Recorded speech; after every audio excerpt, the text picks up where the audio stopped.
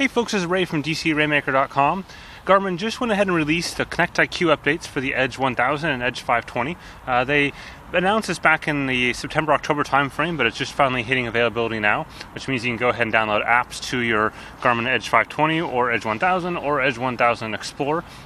This adds to the existing Connect IQ apps that they have on a lot of the wearables like the Forerunner 920 XT, Phoenix 3, Vivo Active, etc. So I'm going to kind of show you how it works real quick here. I've got one app already installed, but I'll show you how you go ahead and add apps before I get out on the ride. So I'm going to go ahead down to my data fields in there, and I can choose a field, and you'll notice this is where I've got the options for Connect IQ. So in this case, I can go and select that, and I can choose the different data fields that I've got configured. Now you have both data fields as well as apps. Apps have menus and choices and things like that. Data fields are simply just fields that you can add to your existing training views. So in this case, I've added one called Visual Speed Alarm, another one for the BSX Insight. That allows me to go ahead and pair it to the BSX lactate threshold sensor. So that's this thing just down there on my leg, and it transmits up to the Edge unit itself. So I'm going to go ahead and back, and you'll see this is the speed widget that I went ahead and added. I just found this on Connect IQ, and then if I go up a couple more pages here, we'll find it. The one I've already added. Oh, there we go. So you'll see here I've got power, 3 second, 10 second, 30 second.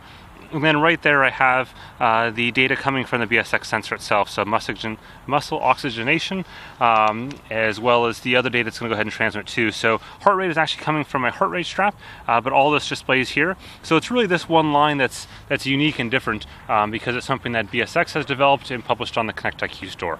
So with that, let's go ahead and get riding. I'll show you how it looks once we're on the road there. Okay folks, here we are out riding.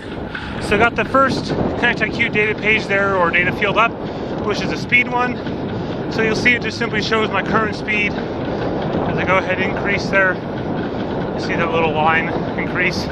Fairly simple, nothing terribly complex, but you know, something that you can add if you want.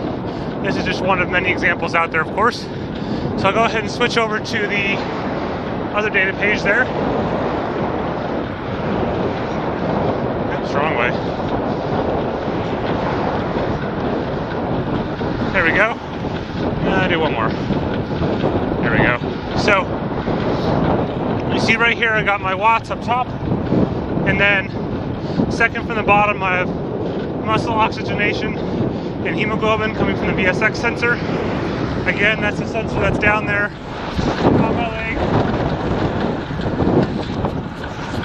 In this case, it's transmitting AMP Plus over the muscle oxygenation profile up to the Garmin itself. And the last one is heart rate coming from the heart rate strap. Now, at this point, Garmin isn't actually recording the BSX data or any Connect IQ data for that matter, only the normal profiles. That's coming soon, but it's not quite there yet today. Hopefully we'll see that here in the next month or so though, as they told us previously a Q1 time frame. So with that, thanks for watching.